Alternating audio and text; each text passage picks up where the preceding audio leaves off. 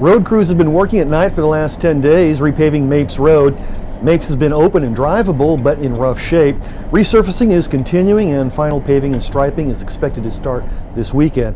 Hello and welcome to Meade Week. I'm Brian Spann. Also this week, October is National Disability Employment Awareness Month. Get ready to recycle your electronics. And we check in with the Installation Safety Office. These stories and more, but first, the Fort Meade Armed Services Education Center held an open house this week after moving from their old office on Zimborski Avenue. The new facility is a greater place for an individual to come. It's right near the Kimbrough Army Medical Center. They can come in, sit down, talk to a counselor, talk to the various representatives from colleges and universities.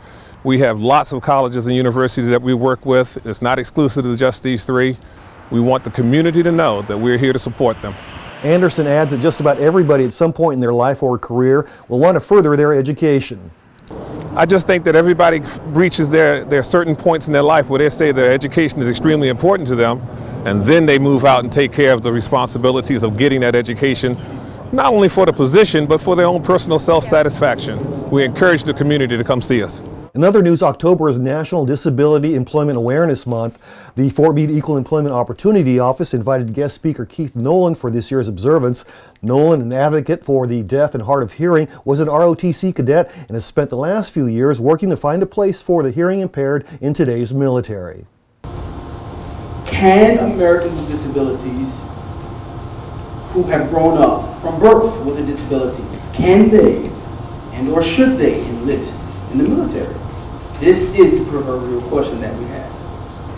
Nolan says that there's already a precedent for the hearing impaired to serve. The NGA, National Geospatial Intelligence Agency, provided.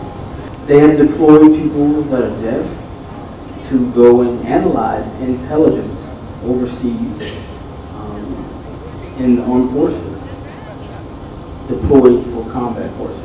Where they would collectively work together. And so we do have a precedent.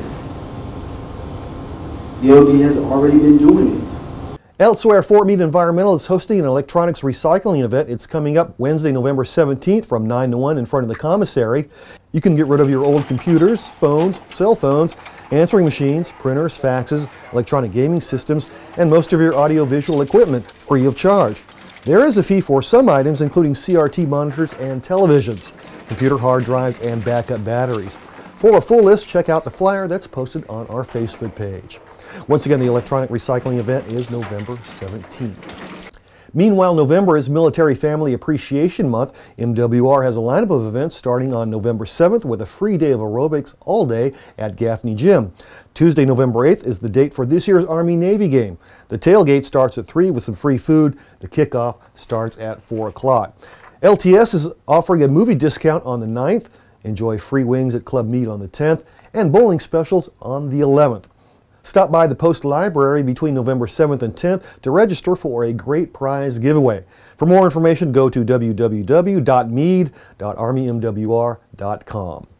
And finally on this edition, Halloween is coming up, and I'm not sure who looks forward to it more these days, adults or kids. Whatever the case, Installation Safety Officer Kirk Fechter has a message for the young and old. Naturally, there's the safety considerations. You're walking down the street and you don't want the little kids to run in the street. That's pretty obvious. But there's also security things. You don't want to go to neighborhoods that you're unfamiliar with or people, so that's a security thing. There's also the health thing. Some people want to give you like apples, but you don't know where they came from or other types of food. So the best type of food is what's wrapped, that you usually buy at the store and hand out.